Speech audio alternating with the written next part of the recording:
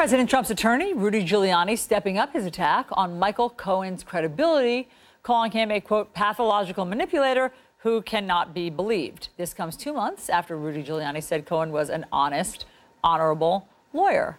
Let's talk about all of this with Matt Schlapp. He's the chairman of the American Conservative Union and former political director for George W. Bush. Good morning, Matt. Good morning, Allison. How are you? I'm fine. So is Michael Cohen a confidant or a pathological liar?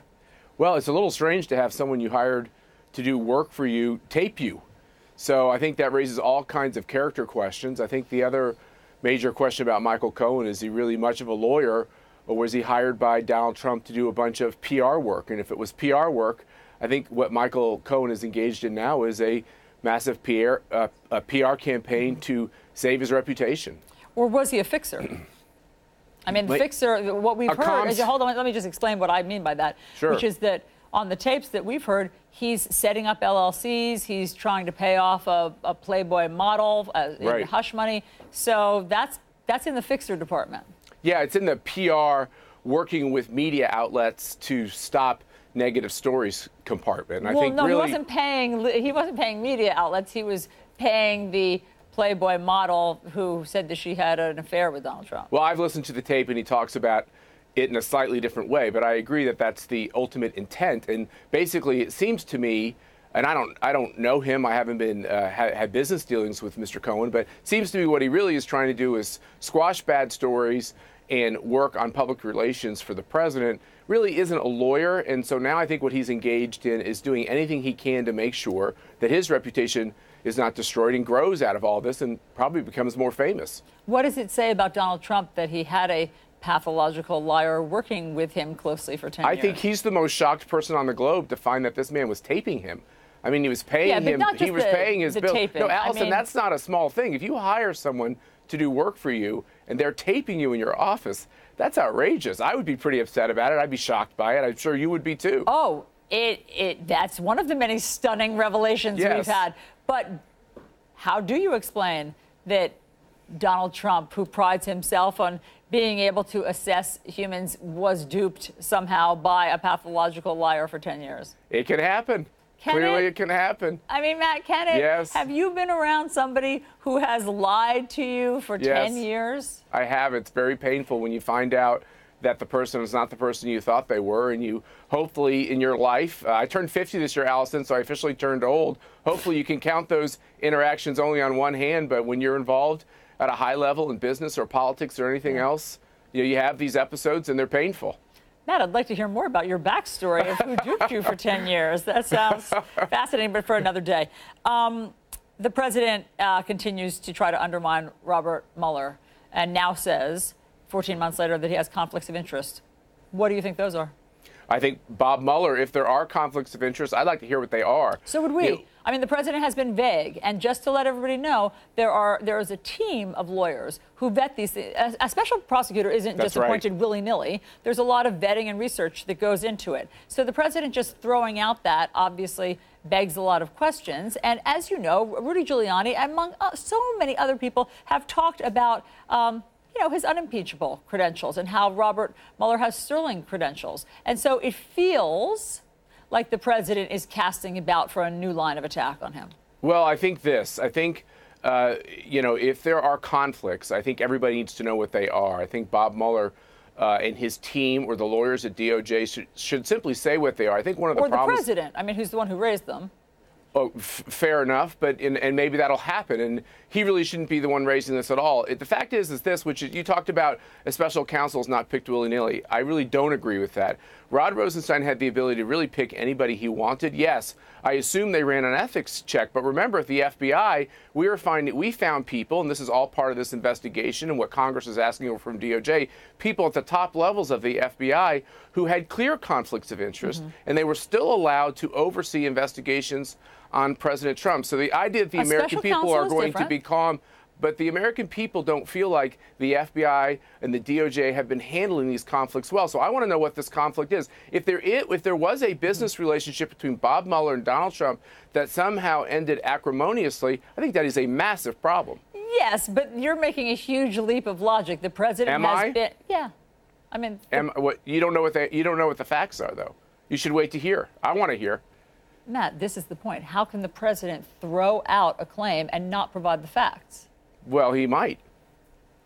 Matt, you're giving him a lot of latitude right now. You don't just stir the pot and throw out an inflammatory claim and hope that maybe the facts will filter out later. It is incumbent upon you to provide the facts if you're going to make an inflammatory claim against someone. No offense, Allison, for the last 18 months, that has characterized this whole coverage and the investigation of these wild charges of collusion. Throw things out and hope to prove them later.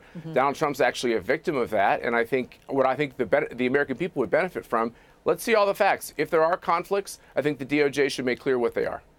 Yeah, and just to be clear, you're conflating what is happening with some agents at the FBI with how a special counsel is chosen, and they are different processes. I don't believe that's right. I think if you're going to go through, I think there's a protocol by which you are picked to be an investigator of a high priority person, and it should be very similar. If there's any conflict at all, if Bob Mueller had any interactions with Donald Trump that ended acrimoniously, I think that's very problematic for his objectivity. Of course it is, and I'm telling you there's a team. Do you agree with me on that? But do you agree with me on that if they had an acrimonious business relationship? Of course. All right, good. Matt, that's not the end of the story. That's not like, oh, case closed. There is a team of experts and legal analysts and lawyers and vetters who check into these things. And don't you think it would be good for the American people to eventually know what this is, if there is something there? Matt, you keep saying if there is something there. You don't like hypotheticals. The president is throwing out a hypothetical, and you're running with it. Matt, I think there's something there. Why don't you wait till the facts are presented? I believe there's something there. Oh. Have me back on your show. It's interesting, Matt. I think that these times call for us not just run with our belief, not to just run with our hunch, but with a fact. A very fair point. And I hope that in this investigation, what I'd like to see the DOJ do with all this 18 months of this investigation of potential collusion, which is ridiculous, is I think they should declassify documents, let people see everything. The American people, in the end, have to be the judge in all of this. Voters are going to have to decide in November and then again when Donald Trump runs for re-election what they think about all these matters. And I'd like to see more information out there instead of less. Okay, we're working on that, Matt. You will keep it tuned to CNN. We are working on all. Okay. Meanwhile, Maria Butina, you know her. She's the alleged Russian operative. I don't know her. Did you never meet her? Because she was trying to infiltrate CPAC, which you, of course, organized. I feel like I'm an unimportant conservative leader because she didn't try to infiltrate me. And we did check our records, and apparently she bought one general admission ticket to CPAC 1 year. If I met her, I certainly don't recall. I never had any interaction or any projects with her, and she seems like a very problematic person. Yeah, there's a court affidavit that cites her efforts to infiltrate the NRA, and it mentions CPAC. It reads, quote, yes. Central place and influence in the political party number one plays the gun rights organization.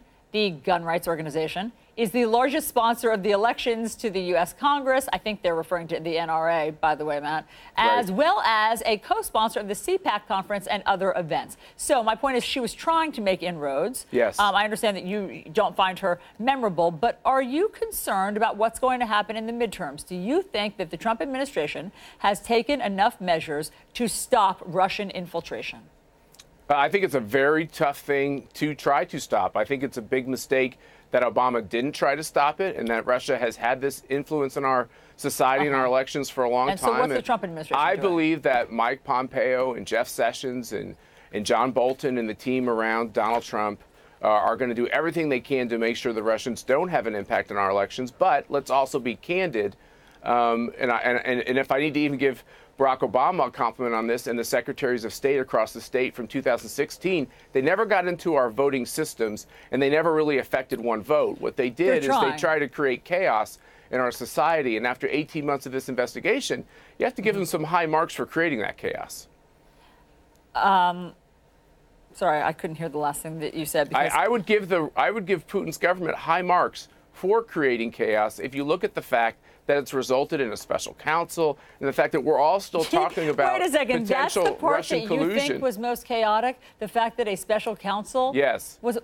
Yes, I think what's most chaotic about Russia is I think the Russian government tries to sow chaos. Matt, the special counsel is what you object to the most, not everything that happened with Facebook, not all of the fake news. So let's look at not this. all of the fictitious accounts, not all of the sowing discord. I have a problem with all of it. Let's look at what they did, let's look at the money they spent. Half of the money Russia spent on the elections to try to create that chaos occurred after Election Day. A lot of the spending occurred in blue states. So it wasn't the spending wasn't just to help Donald Trump. So I guess the administration hasn't cracked down on it. But these are facts. Some of the things they did were to create chaos both for Clinton and for Trump. Their desire is to destabilize the American democracy. That's the problem. You heard what Vladimir Putin said. He wanted Donald Trump to win. There you go. I mean, that could be the bottom line. Then why was his spending done in such a way where it also helped Clinton in blue states? And like I said, was spent to try to destabilize both campaigns. But either way, Matt, we're out of time. Thank you, Matt Schlapp, for talking about all of this and giving us the perspective from the Trump camp.